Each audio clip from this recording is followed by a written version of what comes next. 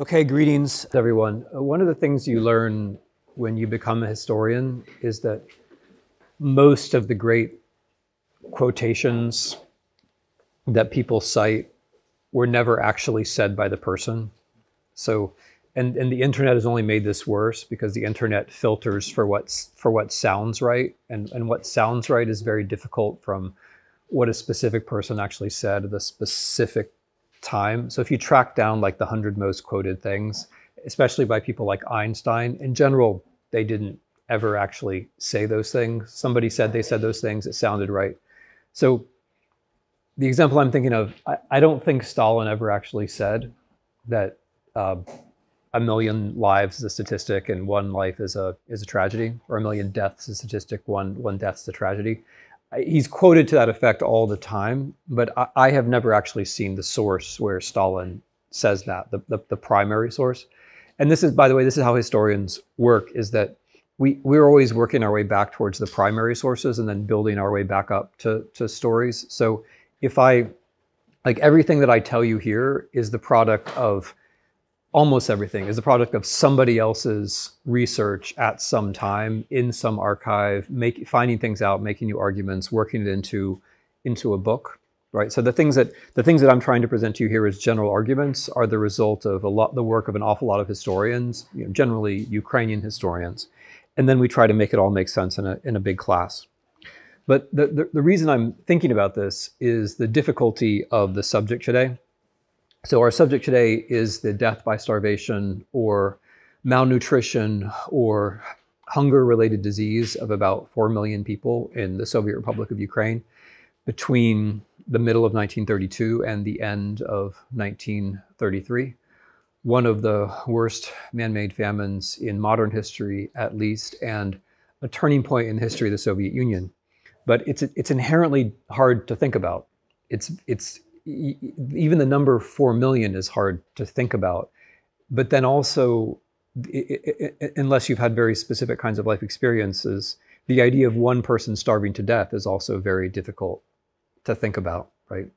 And so the combination of those things, 1 person starving to death, but 4 million times, 4 million different people. So it's a very hard reality to try to imbibe. But I'm not asking you to imbibe it now as I speak to you, just for a couple of minutes. I'm just trying to give you a sense that there are certain kinds of subjects that, as humanists, we don't just blur over. As scientists, we go to the primary sources and we check those quotations and we work our way up to arguments. But as humanists, we have to be attentive to human life and the meaning of human life and the way that human life ends. And this is largely a lecture about how human life ends. I'm going to begin it with an authentic quotation from the period, from January of 1933. I'll tell you where it came from a little bit later. The quotation is, "There are villages in which a significant part of the adult population has left for the towns to seek money and bread, leaving the children alone to their fate. In many villages, the tremendous majority of kolkhoz, that's collective farm, workers and their families are starving, and among them are many who are sick and swollen as a result of hunger. In a series of cases, no help is given them since there are no reserves whatsoever. In connection with this, many people die every day." So that is not from a letter from a Ukrainian to a family member abroad. It's not from a Ukrainian talking to another Ukrainian in Ukraine. It's actually from a report. It's a handwritten note appended to a report to the head of the secret police in Ukraine. The authorities in Ukraine knew exactly what was happening. They were there watching it. They were there carrying it out. They were there talking about it, reporting on it to one another. It's a handwritten appendage to the report because it's not essential. The lives of the people concerned, the deaths are not really essential. It's not important to the overall 5-year plan, collectivization, the Soviet project. It's just noted, so it will be known. Which leads me to the first point that I want you to understand, which I'm sure many of you do. It's that famines are political. Very rarely do you confront a situation where a famine is a direct result of a physical lack of food. It's the result of a political decision about distribution, which is based upon priorities, where the priority of preserving human life may be very low, or as in this case, it may not exist at all. It may not be a priority. And so if famines are political, then that opens one's eyes to the possibility of how famines can be created in the present or in the future, right? So if, for example, a country invades another country and blockades its ports and says that food will not pass from these ports out into the rest of the world, that is not a lack of food, right? It's not that Ukraine right now isn't growing food. It's that a political decision has been made to try to block the export of that food. And therefore, in the Sahel or in Ethiopia or in Lebanon, there might be food shortages as a result of political decisions. Okay. So from the point of view of the Soviets, the decision to have people starve in Soviet Ukraine, we see it as political, right? From their point of view, what they think is that everything should be yielding to politics. So this is, I'm going to get into the details and the backdrop and all the arguments about this, but there are a few fundamental things to understand about the way the Soviet leaders understood the world in the early 1930s that are crucial here. One is the Leninist idea that everything yields to politics, that an elite party, a small group of people with the right ideas can push history forward in the right direction. That there's a natural direction that history is moving. It's moving towards socialism. It's moving toward the domination of the proletariat. And the right people can push it forward. And as they push it forward, everything else has to yield because we know that this is the correct way that history has to go. Within this worldview, it's very important to see that the individuals who actually exist in the world do not have any value. So, you might have been exposed to some sort of human rights framework or civil rights framework, or you might think that that's natural, right? All these things are historically contingent and we learn them or unlearn them, take them in or not. In this way of seeing the world, any particular individual doesn't really matter, because what matters is where we're all going to get together. Not necessarily us even, but some future generation. At some point, humanity is going to be restored to itself. Alienation is going to come to an end. Private property is going to come to an end. That's everything, right? That is everything. The goal is everything. The means, so means are generally justified.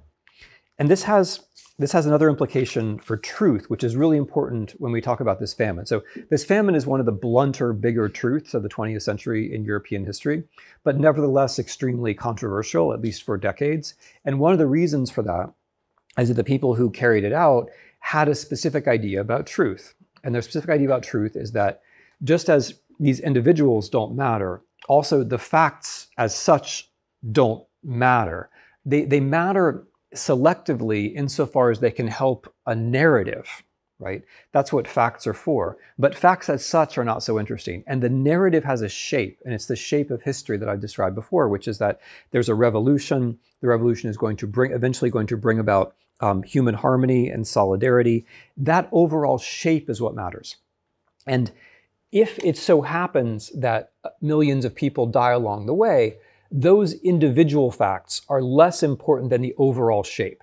In fact, if those individual facts amount to something that we can't ignore, which is what happened in 1932 and 1933, the scale of the famine was so great it couldn't really be ignored, then you have to argue that this was necessary, right? So at the Congress of Victors, the Party Congress of 1934, the argument that was made to great success and fanfare was that the famine in Ukraine was part of breaking the back of the international bourgeoisie by way of its Polish agents and its Ukrainian nationalists.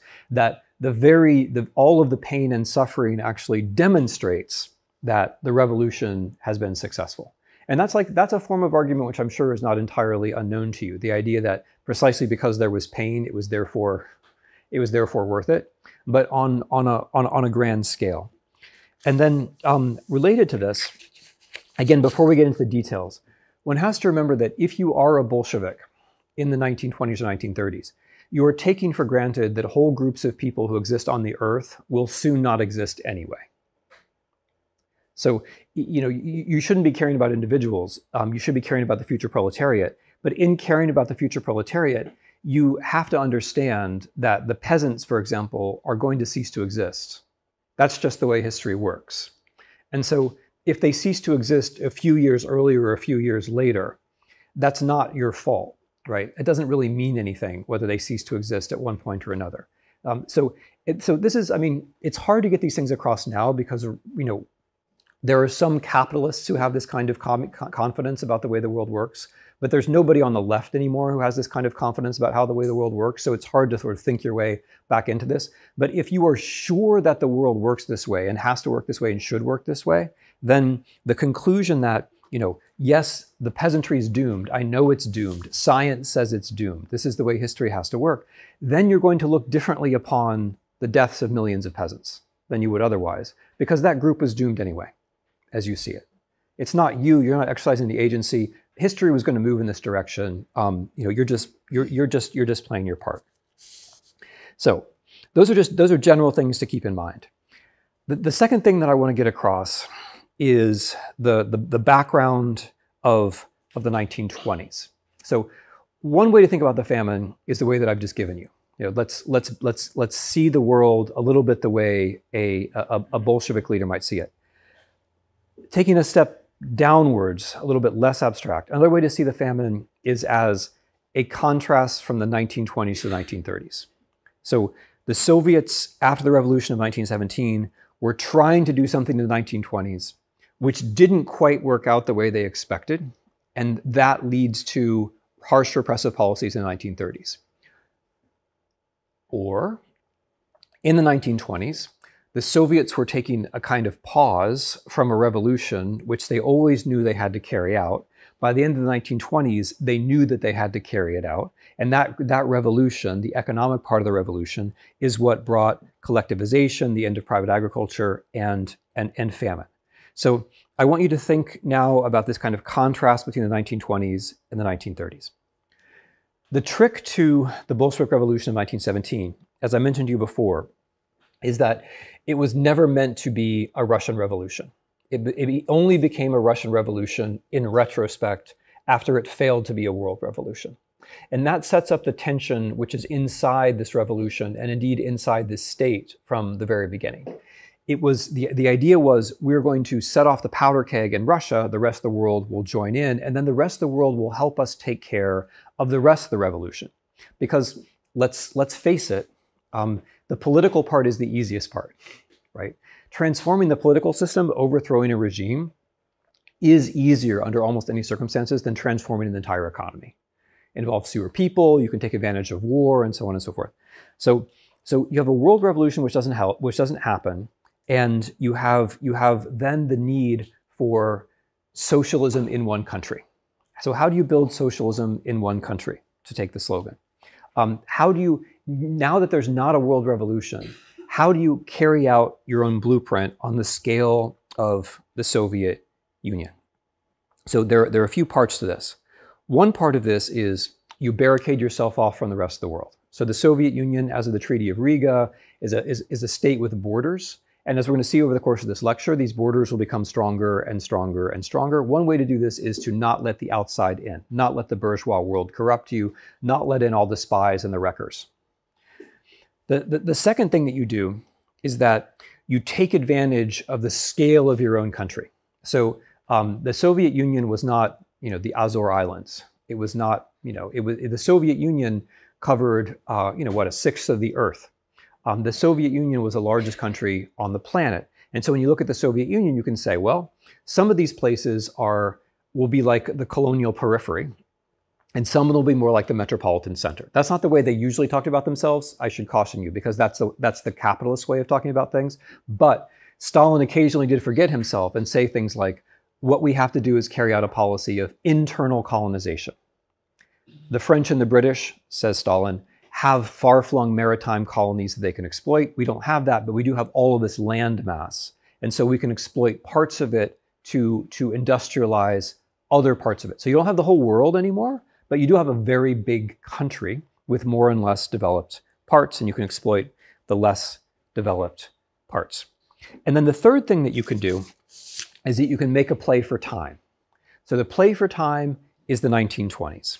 The play for time is the new economic policy, the trick of which in Ukraine, to make it very, to simplify a little bit, is that Ukrainian peasants get to keep the land they took from Polish landlords, right? That was their revolution. Or Ukrainian peasants get to keep land that somehow they ended up with after the revolution. The revolution didn't make that happen directly, like no Bolshevik in Petersburg made that happen, but it happened, and they get to keep the land now. And of course, they're pleased with that. The second way you buy time is the national question. You're aware that there is a Ukrainian nation. As I think I've said before, this is this kind of odd difference between the 1920s and the 2020s. Because even the Bolsheviks, I mean, even the most radical, ruthless, doctrinaire internationalists of the early 1920s, they were aware that there was some Ukraine there that they had to somehow deal with. They disagreed with how they're going to, but they were aware that it was there. And then weirdly, 100 years on, when Ukraine is much more clearly there, its existence is denied. But so you try to buy time with a national question. And this was not, I mean, this is an interesting policy. And it didn't happen just in Ukraine. I mean, around the Soviet Union, it was called Ukrainizacija, like rooting. In Ukraine, it was usually called Ukrainizacija, Ukrainizing. The idea was, yeah, maybe the nations are hostile to us, or they don't know, or they don't see the benefit. But what we will do is we will give them a kind of capitalist stage of development. We're giving the peasants a capitalist stage of development. We're going to let them keep the land. They'll like that. We're going to give the nationally minded elites a capitalist stage of development because we're going to give them university education. We're going to give them jobs in the bureaucracy. They're going to have social advancement. They're going to move from the countryside into the cities, right? Ukrainian writer Valerian Podmohylny wrote a whole novel about this. We're going to give them the capitalist stage of development, basically. Because remember, the whole scheme here is that the Soviet Union has to find its way on its own to socialism. So this has a kind of coherence. So in the 1920s, inside Soviet Ukraine, you have affirmative action for Ukrainians as against Russians and Jews, chiefly. The Ukrainians moving in from the countryside to the cities, up through the ranks. And then you also have a very sophisticated, very interesting movement in Ukrainian culture. Just to name one person, if I can name, I'll just name one, which is Mykola Khvilovi, who was from the Kharkiv region. Again, remember, like in general, the Ukrainian nation comes from the east. That's kind of the default. He comes from Kharkiv, the Kharkiv region, a little town, Trostyanets, I think, in the Kharkiv region. I should never say I think in front of the camera, because now there will be a million Ukrainians. Did Khvilovi come from a place called Trostyanets or not? And is one of my TFs checking that online right now as we speak? Perhaps yes. So I can be corrected in real time. Anyway, but the point about Khvilovi is that he was a wonderful writer who was in charge. He was in charge of a series of literary organizations who carried out, or was in the center of something called the literary discussion, which was about what is the orientation of Ukrainian literature going to be? World literature, European literature, Western literature. Khvilovi's big thing, for which he later, as you can imagine, got in trouble, was that it shouldn't have a colonial relationship to Russian literature, right? It should be a literature on its own. The second major figure of this period, whose name is on your sheet, is Mykola Skripnik, who was a fairly orthodox Bolshevik in most respects, but who took the Ukrainian question more seriously. He was the commissar for education from 1927 to 1929. He was from Bakhmut, which is, you might have heard that name just because it's where there's a lot of engagement between the Ukrainian army and Russian mercenaries from Wagner right now. That's where a big part of the front is in Donetsk, Bakhmut. So in the 1920s, there was a play for time with a national question. And the idea was, if we make our version of Ukraine, that will bring people into the system and they will be loyal. And then also it will make Ukraine attractive to those Ukrainians in Poland, who you remember from the last lecture, those 5 or 6 million people who had reasons to be often disenchanted with Poland. Okay. The problem with this play for time is that this play for time had to come to an end. And it had to come to an end as the Bolsheviks saw it in a certain way, which was with the collectivization of agriculture. again, it's hard to get yourself into this mindset, because I realize the way that we see things a century later is different. But if you really think that history is on it, actually, it's not so different. Like, there are a lot of people after I mean, this is a kind of loose analogy, but just stay with me for a second. There are a lot of people after 1989 who thought that absolutely for sure capitalism was going to lead to democracy, like 100%, we know it, like that's the way it's going to work. That's that's of course not true. I mean, as an empirical matter, just not true. It's been a great century for capitalism, but not so much for democracy. If you've been, like, I'm talking about like your lifetimes, or since you got out of kindergarten, basically. Since you got out of kindergarten, democracy has been going down. Coincidence, I ask you, right? So that, like, but if you've ever been in that groove where people say that like a certain kind of economics has to lead to a certain kind of politics, that will help you see what they thought, which is that there was one form of capitalist development, and they had to get through it at an accelerated rate. And so, they could not imagine any other way to do that besides extracting from the countryside and building up in the cities, building the factories, building the mines. And the way to do that was to collectivize agriculture as they saw it. Again, they couldn't think of any other way to do it. And by the way, like, these things which seem inevitable, although they're not, I mean, you could have gotten, Ukrainian agriculture would have been much more profitable had it never been collectivized, obviously. They could have taxed probably and made more money from it. But the things which seem inevitable and happen because people think they're inevitable then become models. So just a little excursus here. The whole Chinese Revolution does not happen in the form that it happens without the Soviet Revolution, and that the whole idea that you have to collectivize agriculture as a form of development, that wouldn't have happened in China without the Soviet model. And likewise, without the famine that we're talking about here, there wouldn't have been a similar famine, although on a much greater scale, in China a couple of decades later on. Okay, close excursus.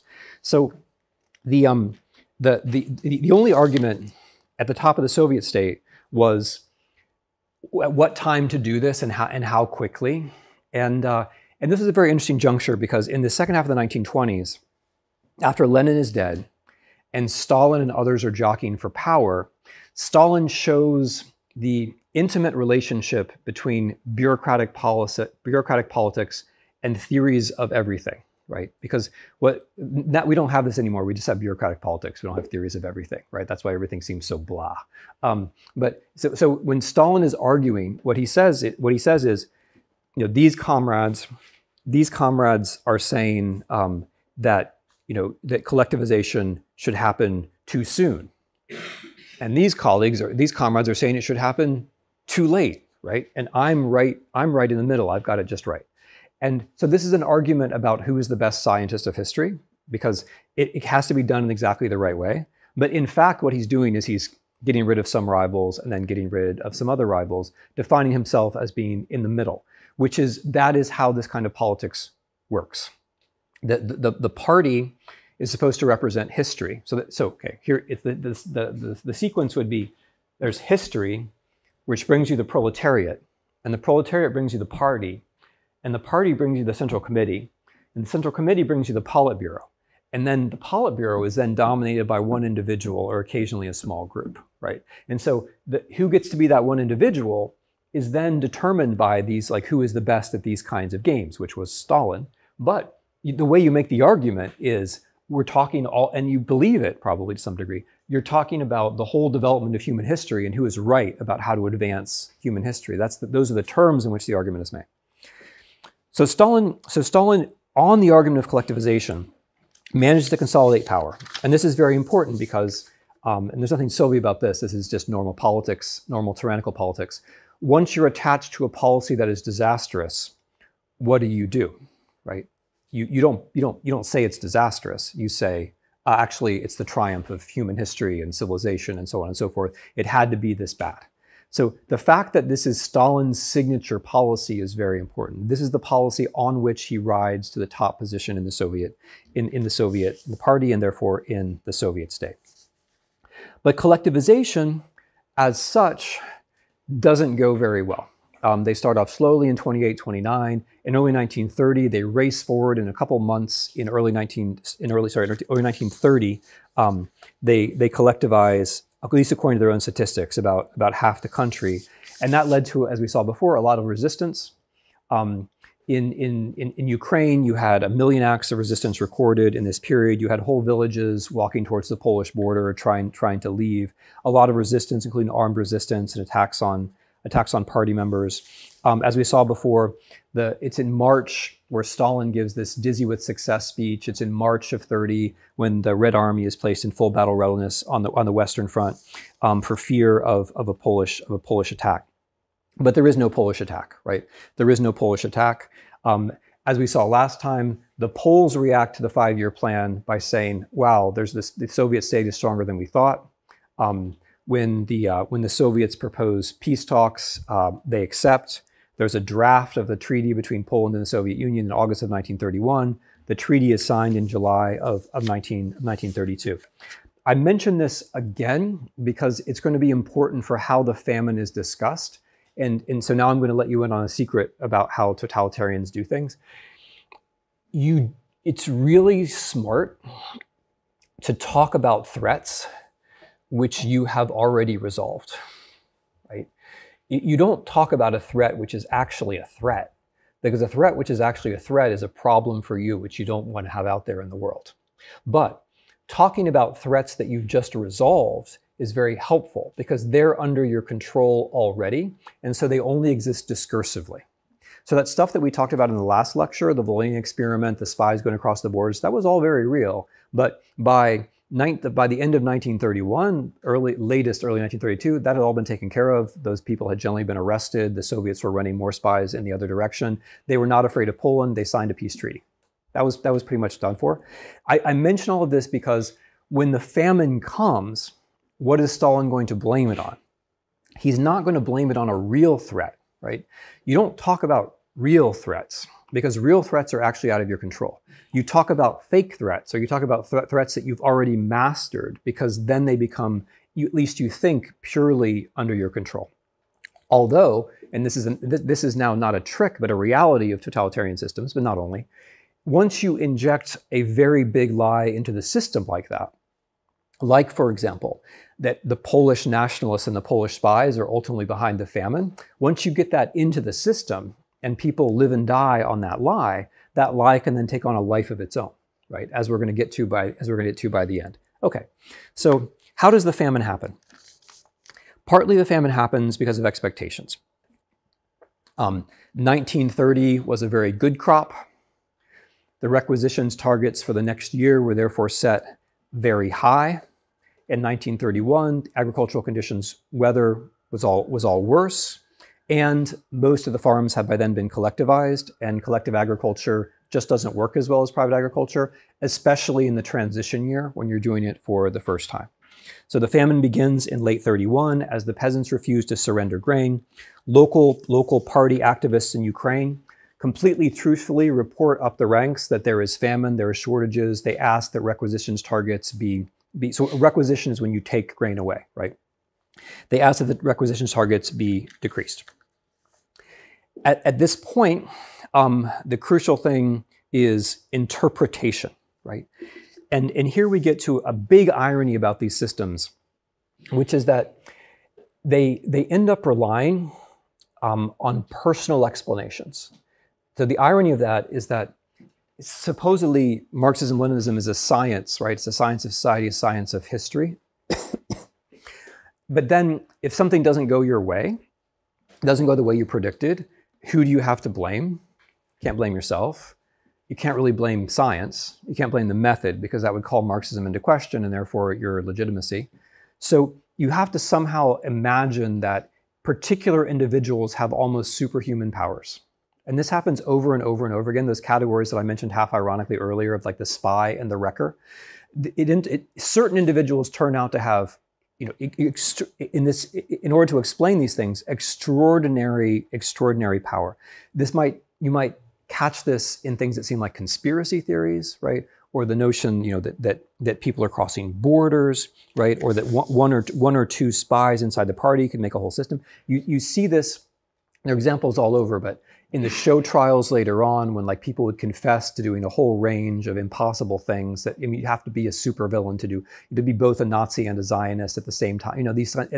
When Khrushchev says that the whole problem with the Stalin period was Stalin himself. Like even that's not true, right? Even Stalin is not responsible for all the problems of the Stalin period, right? And so the way the system deals with things going wrong is actually, ironically, to give superpowers to evil individuals and to call them names and so on. So I'm pressing that point home because this is the way that Stalin handles the 1932, the famine of 1932.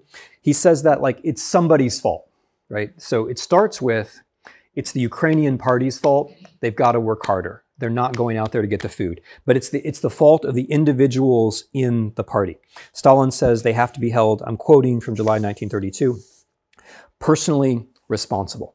So this is, you know, this is detached from reality. They're doing the best they can, but they're in an impossible situation. He then moves from there to the reason why these individuals in Ukraine are not doing what they should do. And the reason why they're not doing what they should do is Poland. It's that they're corrupted by Ukrainian nationalists, and Ukrainian nationalists are in turn running, you know, they're being run from the Polish state. And actually Pilsudski is in the back of it, you know, with his hands on the marionettes, running everything, which, you know, in Sketches from a Secret War, I make the point, this would have been news to Pilsudski, because at this time, the Poles were not really able to do anything that they wanted to do in Soviet Ukraine, and they were appalled and confused by the spectacle of the starvation that they saw in 1932 and 1933.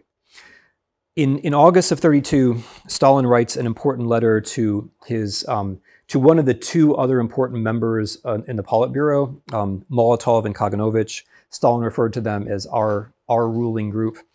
He wrote to Kaganovich, his trusted collaborator. And the great thing about this period, by the way, is that people still wrote letters. So, all right, I don't have time to wax nostalgic about the 1930s and the typewriters, but Stalin wrote to Kaganovich, the chief thing now is Ukraine. Things in Ukraine are terrible. It's terrible in the party. They say that in two Ukrainian oblasts, I believe Kiev and Dnipropetrovsk, that around 50 Raikomi have spoken out against the grain requisitions plans, considering it unrealistic. In other Raikomi, local regional party commissions, it appears the situation is no better. What's this like? It's not a party, but a parliament, a caricature of a parliament. It's terrible in the Soviet organs. Chubat is not a leader. It's terrible in the GPU, secret police. Eredens is not up to leading the fight with counter-revolution in such a large and unique republic as Ukraine. If we don't make an effort now to improve the situation in Ukraine, we may lose Ukraine. Keep in mind that Pilsudski is not daydreaming, and his agents in Ukraine are many times stronger than Eredens or Koshor think. Keep in mind that the Ukrainian Communist Party, 500,000 members, ha, even includes a few, yes, not a few, rotten elements, conscious and non-conscious Petlurites, as well as direct agents of Pilsudski. As soon as things get worse, these elements will not be slow in opening a front within and without the party against the party. So this is Stalin's personalist interpretation. It's the Ukrainian party members. So it's not the laws of history, and of course it's not him. It's not the policy of collectivization. It is that these guys are deliberately sabotaging the harvest in order to break Ukraine off from the Soviet Union. Now, this interpretation is very important because it's not everyday reality which drives policies, right? And this is true in any system, it's the elite interpretation that's going to drive policies. And in a system like this one, where there's not much feedback to the Politburo. The feedback to the Politburo would have been local party secretaries, right? And that feedback has been cut off because Stalin says, we can't trust them. They're precisely the people who didn't take responsibility. They're the ones who are the agents of Pilsudski, right? We can't trust them. So now there's no informational feedback to the top of the system. This interpretation is what's going to drive policy. And the policy, I broke this up into 7. It's on the other side of your notes. There are 7 specific policies which I think clearly authorize us to characterize this as a political famine. 7 particular things that happen in just a few weeks in late 1932 and early 1933, which mean that rather than a few 100,000 people dying, which was at this point, like in late fall of 32, still possible, 4 million people die. Again, these are political choices about what to do with available food. During this time, the Soviets had food reserves. During this time, the Soviets were exporting food. They were exporting food from ports in Soviet Ukraine at this time. People could have been fed from the food that was, it's not that there was a lack of food. It's a decision about how you treat particular people. So this cluster of policies It's a kind of extraordinary condensation of things that happened from the end of November 1932 to the end of January 1933. The first is the return of grain advances. This meant that if you had met your grain requisitions targets that year, you were then given some grain back to live on and to plant for the next year. In November of 32, this was reverse, which meant that suddenly everybody was vulnerable. But also you have to think about what this means in practice, which is a hard thing to convey. The famine is being carried out by local party members, local state officials, policemen, enthusiastic university students coming back, people who believed in the revolution coming back to their villages, sometimes their very own villages. It's being carried out by people. The food is being physically taken away by people. So every one of these measures, or most of them, involves people rushing to the village, rushing to the collective farm with the authorization to take things away. And in practice, this often just meant taking everything, right? Just taking everything. Second measure is the meat penalty. It's 20 November. If you didn't make the quota, then you had to pay a tax in meat.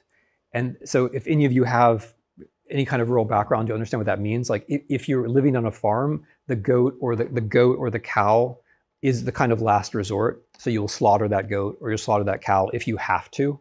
But in the meantime, you're going to take the milk. But if you have to, you have that meat that might get you through the winter.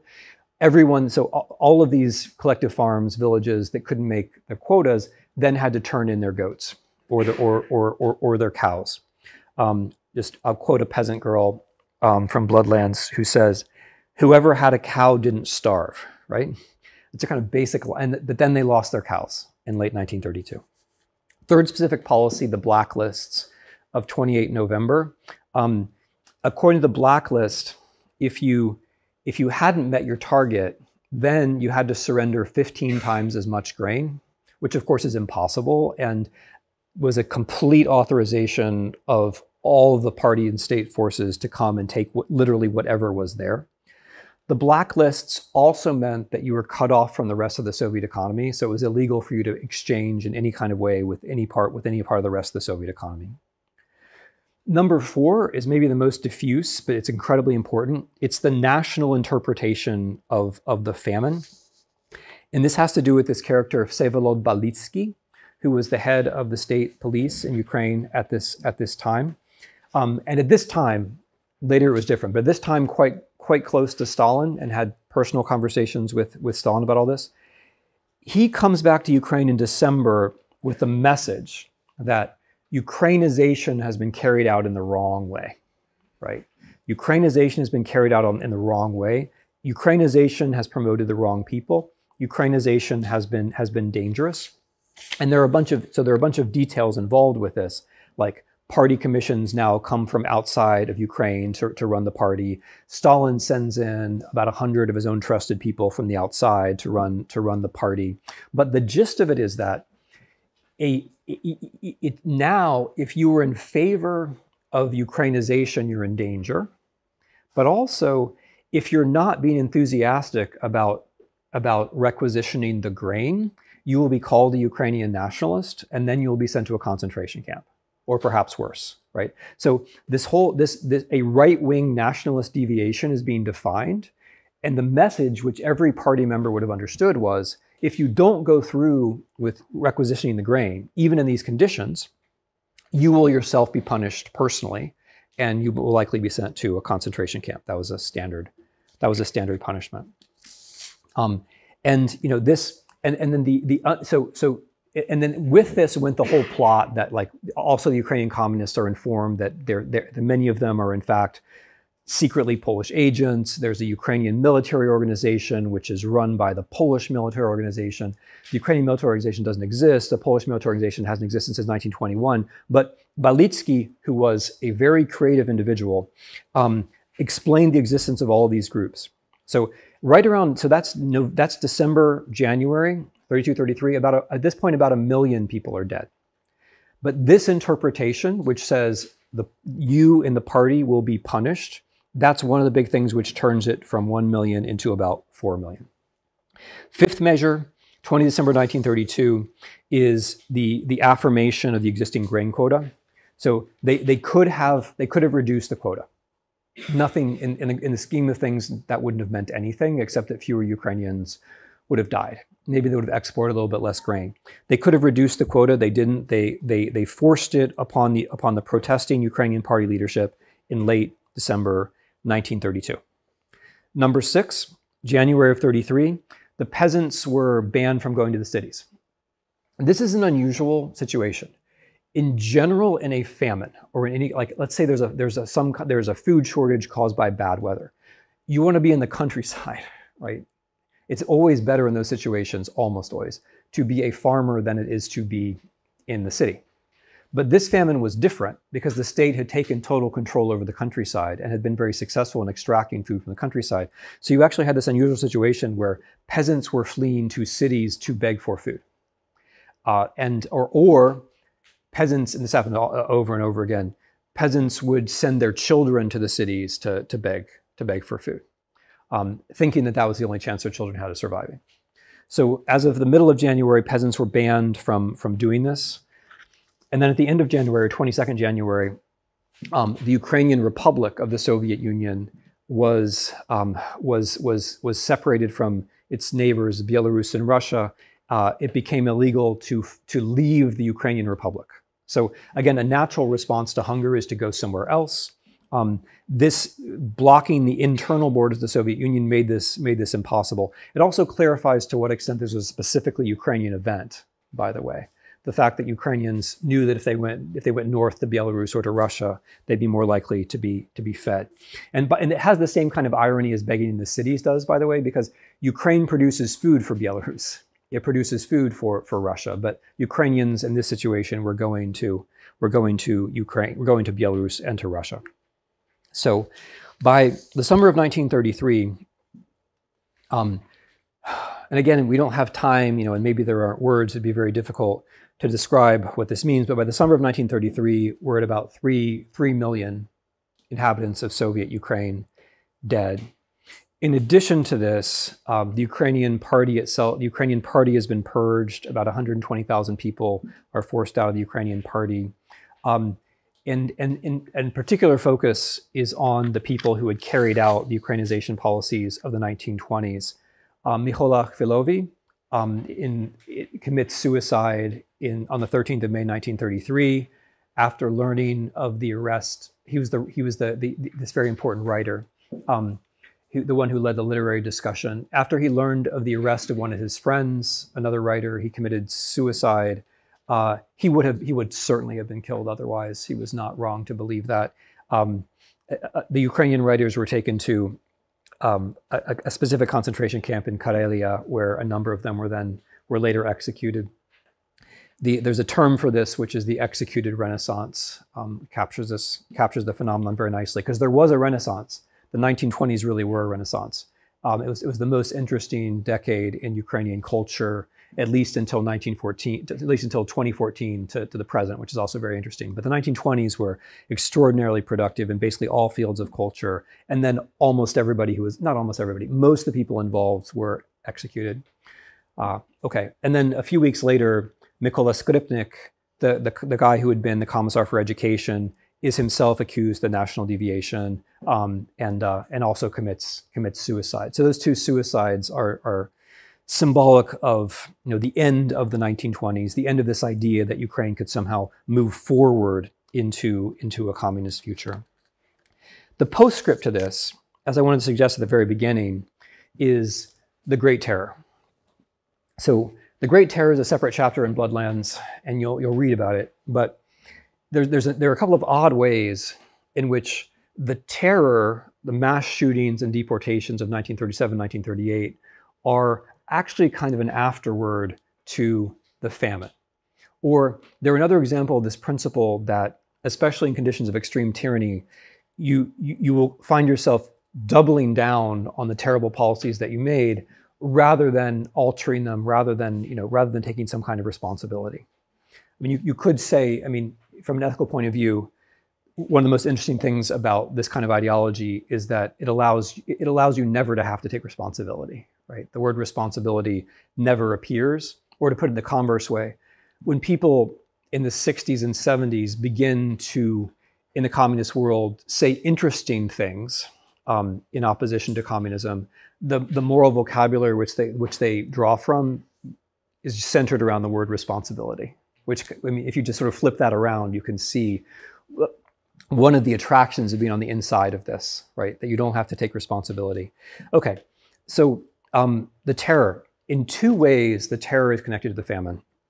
The first is that the 5-year plan includes, in February 1930, the idea of de-kulakization. So a kulak is a more prosperous peasant, or somebody whose neighbor says he's more prosperous. And dekulakization means a kind of artificial class conflict in the countryside where the middle peasants and the poorer peasants are supposed to denounce the better off peasants. And then the better off peasants are sent to this emerging system of concentration camps in the Soviet periphery, which we know as the Gulag. So as a result of dekulakization, beginning in 1930, a lot of peasants, but disproportionately Ukrainian peasants, were sent thousands of kilometers away to Siberia, to camps, for 5-year terms, where Stalin gets the idea, they were vulnerable to being recruited by Japanese military intelligence.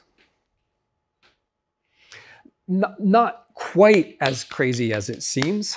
Japanese military intelligence was actually quite active and skillful, and they were thinking about the national question inside the Soviet Union. So it's not pulled from nowhere, right? I mean, the thing about all of these ideas behind the terror is that they're never pulled from nowhere. They just take some element of reality and exaggerate it to grotesque proportions. But so the idea was these peasants are serving 5-year terms. They're going to be coming back to the Western Soviet Union, and they may cause trouble, right? 1931, so 1935, 36, 37. This is one of the origins of the peasant action, which is the major action in the Great Terror. So when you think of the Great Terror, if you think about it at all, you might be thinking of the intellectuals and the show trials or the party members. That was about 60,000. The Great Terror was about 700,000 people. The biggest group affected by the Great Terror were actually the peasants. And the suspicion of the peasants goes back to collectivization. Or, if you like, the notion that we did something drastic and terrible to them, maybe it wouldn't be so surprising if at some point they might want to do something to us. That's the fundamental logic. The second set of major actions in the terror are the national actions. Again, the details are all in Bloodlands. And the most important of the national actions, the bloodiest one, which more than 100,000 people are executed, which is a big number, is the Polish action. And the roots of the Polish action go back to the famine, because the explanation that was given for the famine was there's the Polish state, there's Polish espionage, the Poles have recruited the Ukrainian communists, that's why they're carrying out all this sabotage. That is not true in anything like social reality, but it remains true inside the Soviet apparatus of repression. That story, if I can torture you that's not how I want to put it. If people are tortured on a very large scale according to a scheme in which the idea is to get them to repeat a certain story, like when were you recruited by Poland and so on, then those documents become part of the internal bureaucratic reality of the apparatus of repression. And the Polish plot, although it didn't really exist in reality, only gets bigger in the internal bureaucratic reality of the apparatus of repression. To the point that this fellow Balitsky, who I mentioned earlier, the guy who made it up in the first place, right, the creative intelligence chief who made it up, he was then caught himself, according to this logic. If the Polish penetration of Ukraine in the Soviet Union was so incredibly important, Comrade Balitsky, why weren't you onto it earlier? Perhaps that's because you yourself are a Polish spy, right? So the person who invented this idea was himself executed as a Polish spy. But that's an individual example of a much larger phenomenon, which is that in the national actions, roughly 100,000 people will be killed as being as spies for Poland. And this, although it's a horrifying event in its own right, in some sense also goes back to this original sense of collectivization, that it's the suspicion of Poland, the story of Poland, and the inability of the regime to admit mistakes, take responsibility, and the way that a big lie then metastasizes and remains inside a system. All of that lead us towards these events in the Great Terror. Okay, thank you very much.